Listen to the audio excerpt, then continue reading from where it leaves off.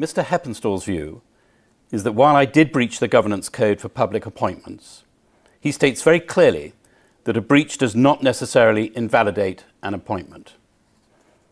Indeed, I've always maintained the breach was inadvertent and not material, which the facts he lays out substantiate. The Secretary of State has consulted with the BBC board, who support that view. Nevertheless, I have decided that it is right to prioritise the interest of the BBC. I feel that this matter may well be a distraction from the corporation's good work were I to remain in post until the end of my term. I have therefore, this morning, resigned as a BBC chair to the Secretary of State and to the board.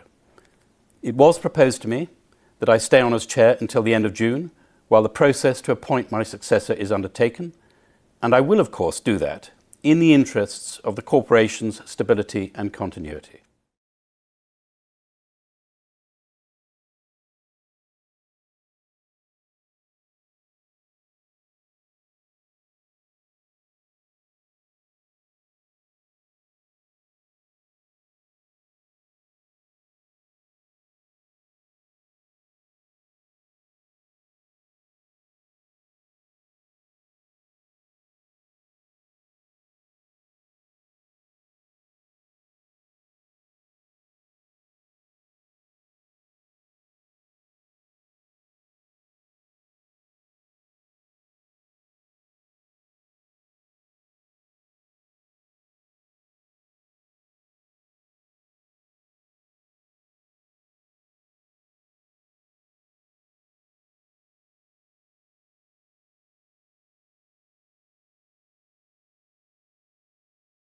I've always maintained the breach was inadvertent and not material, which the facts he lays out substantiate.